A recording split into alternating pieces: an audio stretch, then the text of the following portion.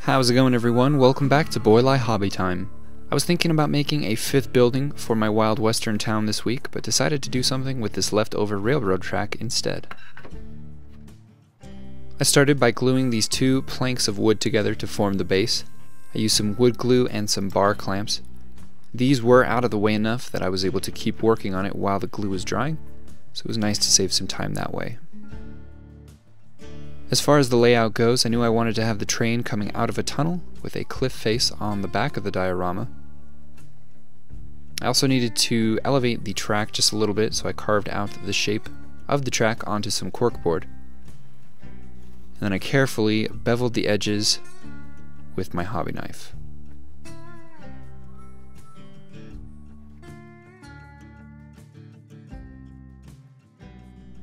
A few of the ties had little holes in them, so I drove some nails all the way through into the wood to hold the track in place, and then it was time to start building the cliff.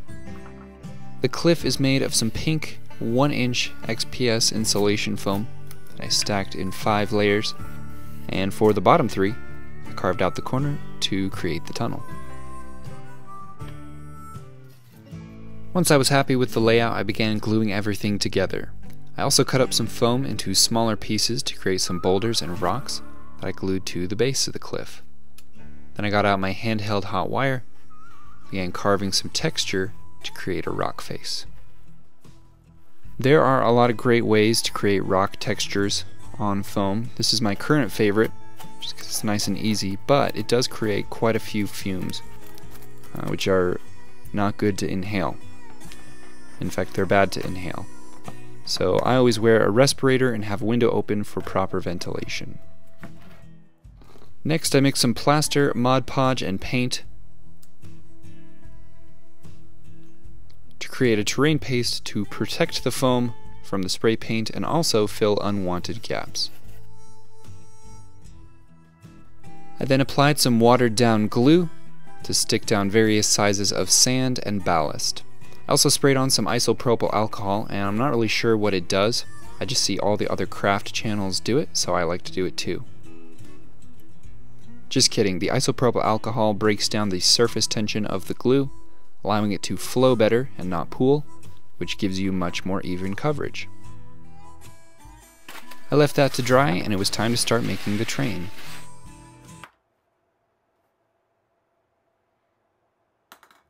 The train is built around a printer receipt paper roll, and I also found this little piece of an X-Wing model which fit perfectly on the end of it. Also cut up some sprues to add the first bits of detail to the side. For the larger wheels that go on this engine, I stole those from an M41 tank. I also stole some pieces from a rocket launcher truck, including the undercarriage and some smaller wheels that go at the front of this thing. I began assembling what I hoped to look like an 1800s steam-powered locomotive. In the wild imaginary West, there are people who use electricity, but the more prevalent power source is still steam. The railroads were built with steam engines in mind, and they do not intend on changing anytime soon. They actually do not like electricity or the idea of it, so there will definitely be conflict between the railroad and people who use electricity. I will flesh that out more as I develop this world further, but know that there is definitely conflict there. I then bent some brass rods to add some final details to the engine, and it was time to move on to the coal car. The coal car is just a box of balsa wood with some styrene detailing on the side. Then I put some foam in the back, I filled it up with some coal, I glued it down, and I used more of that isopropyl alcohol because that's what all the cool kids do.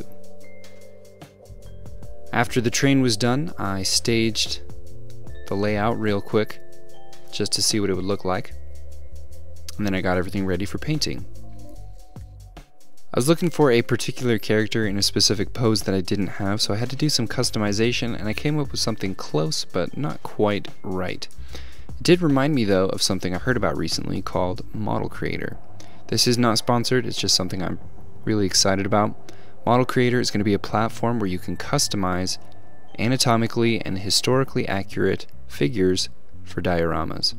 You'll be able to change the weapon loadout and the clothing and the poses, and at the beginning it'll just be military, but eventually they will have customization options for civilian as well as other time periods, including the Wild West, which I am super excited about.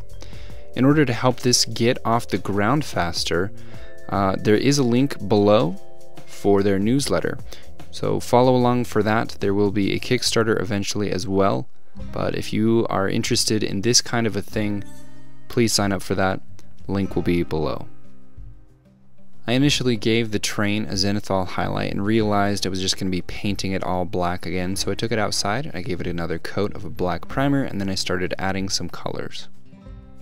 I looked up some reference photos for steam engines from this era, and there were a lot of them that were very flashy and gaudy, with loud accent colors like red and gold, and I thought that juxtaposed very nicely against everything I've done in the Wild West so far in terms of color palette. Everything I've done is kind of more natural, a lot of wood, very subdued, whereas this is big and loud and it stands out against the environment, and it kind of reinforces that conflict that I talked about earlier between the railroad and this new technology. Then it was time to add some paint to the rocks. I was very inspired by the red rocks that we have here in Colorado. I love the color palette that the Rockies represent. And then I scraped away the paint from the railroad tracks to bring those back into visibility. To help speed up the drying process, I used that hair dryer that smacked me in the face a while ago. We've made amends since then. Then I dry brushed all of the rocks and the ground, and I added some black 3.0 to the edges of the diorama. I also added a little board to the back of the tunnel and painted that with black 3.0. I'm really happy with how that looks. Then it was time to start putting everything onto the diorama.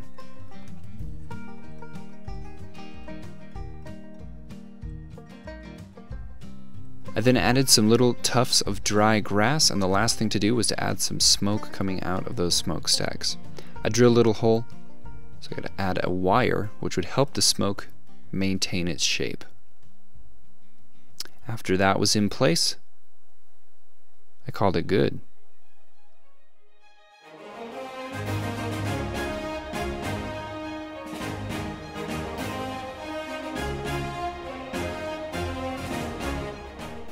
That is it for this video. Thank you all so much for watching. I hope you enjoyed. Hope you have a great week. Thank you, as always, to all of my patrons. You guys are the best. Have an awesome week. I will see you next time.